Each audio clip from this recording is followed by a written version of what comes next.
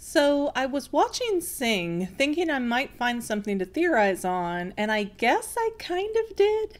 If you aren't current, why are you watching a Sing theory? It's about a dying Broadway-style theater and its owner, Buster Moon, desperately trying to turn things around by making a more lively show out of a singing competition. Now, a theory didn't jump out at me right away, but I couldn't help but feel compelled towards the cutie little koala Buster Moon. When I saw the state of the Moon Theater and heard about Mr. Moon's financial crisis, I immediately started listing all the ways he could improve the theater, like, hey, try to register yourself as a 501c3 nonprofit, and then any business who donates things to you, like set supplies or paint, can write it off on their taxes. Don't you say that this is a movie about animals and I'm overthinking it. I am already well aware of that. But if this animal-filled world has our world's music, then I'm going to insist that this is an alternate universe where people are just animals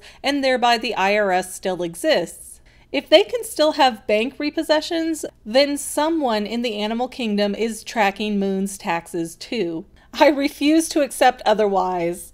But certainly trying to alter a few things to make it a non-profit organization over a business would be very helpful to the financial state of the theater. I mean, non-profit only means that you aren't looking to make a huge sum of money, you're more investing back in your community. And isn't that what Moon is really doing anyways? So why not be a 501c3? One of the things that could help make a non-profit status happen is children's theater. And really, why not have children's theater a few times a year? According to the posters in Moon's office, he's not really done anything but sort of highbrow art. Children's theater usually doesn't offer the best sets or performances, but that's not the point. The point is that little kids always tend to fill seats with their parents, grandparents, aunts, uncles, etc. So there's a profit to be had there. Even if you don't want to count that towards being a 501c3, that's still a way to generate revenue. Also, start a volunteer program to get more help. Are you telling me that the town is big enough to have thousands of animals auditioning for a singing contest, yet so small that there are no retired citizens who would like to help out and enjoy the theater from behind the scenes? Or look up the local college, make some phone calls, and get some theater majors and business majors to be interns. Because, again, the flyers didn't get sent around the world, they stayed local. So Sing takes place in a big city, and that likely means a college or two is somewhere in town. And oh my stars, Mrs. Crawley would have to go off the payroll if I owned that place. Honestly, the only reason I can think of as to why Moon keeps Mrs. Crowley around is because Moon can forget to pay her and she won't notice.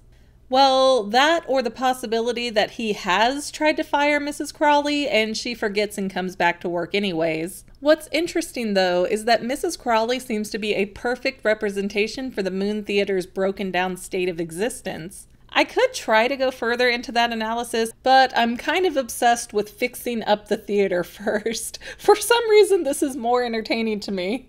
Okay, so the singing competition. Buster Moon missed a lot of steps to get the most out of it. One performance might pack the house for one night, but from what we see in the movie, that isn't going to solve Mr. Moon's money problem. After all, when there's a grand prize for winning the competition, you can't exactly repeat that show every night and twice on Sundays. And there's like, what, 200-300 seats in that theater at best? So Moon is really shooting himself in the foot here. What Moon needed to do was rip off American Idol, let tons of people into the show, eliminate a few each night, and then at the end of it all, have the crazy big finale performance with the giant sets. That is if, and only if, the budget allows. That method would get a lot more hype about the show, get people more invested in supporting their favorite singer, and sell a lot more tickets over the course of several months. It would be more of a cheap gimmick, and not the grand theatrical spectacular that Buster Moon was aiming for, but a tactic like I suggested would have yielded a lot more revenue for the Moon Theater. Normally, I would also comment on the extreme expense that Mr. Moon put into the sets, but as we're shown, he finds some, let's call it creative ways to be frugal. Not sure all those ways are legal, water supply, but hey, I guess it's only illegal if you get caught. No, I have a lot of young viewers and that is not a good message to put out. Well, if it's public water, technically Moon's part of the public, isn't he? So I guess it's really his water to begin with? Geez, no, that's Better Call Saul logic right there. It was bad, okay? Let's just call a spade a spade. Do not steal from your local water supply. Buster Moon is not a role model. Let's just move on from that part for now. Unfortunately, all too often, creative types can't reconcile with business-minded decisions. They have a dream, and they can't see reality to figure out if the dream is feasible. And that can be beautiful, and that mindset can work out for some. But more often than not, it leads to money troubles like Moon had.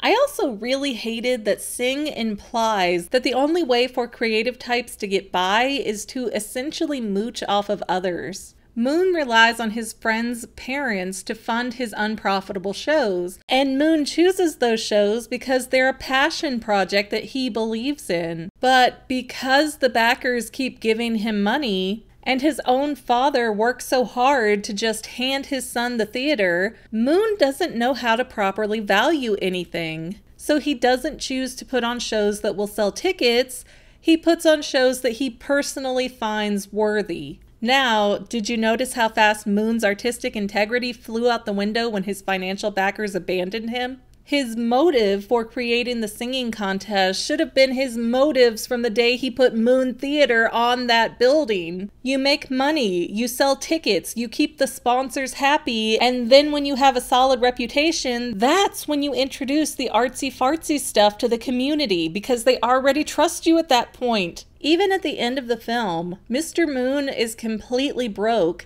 and it takes the resources of the incredibly rich Nana Noodleman to rebuild the theater. If Moon is put in charge of that place again, I guarantee you he will run it back into the dirt. He knows nothing about business management. He doesn't even seem to have any background working in something like community theater. All Moon knows is that he likes the grandeur of the stage. He's basically just a theater groupie who got in over his head. I mean, Mr. Moon's career would be like me saying, I like cats, so I'm gonna go open a pet store without a stitch of effort or research. Give me money, Dad. Give me money, best friend. Even though Buster Moon is a cute character and I love his optimism, he is the exact type of owner that grinds small businesses into the ground.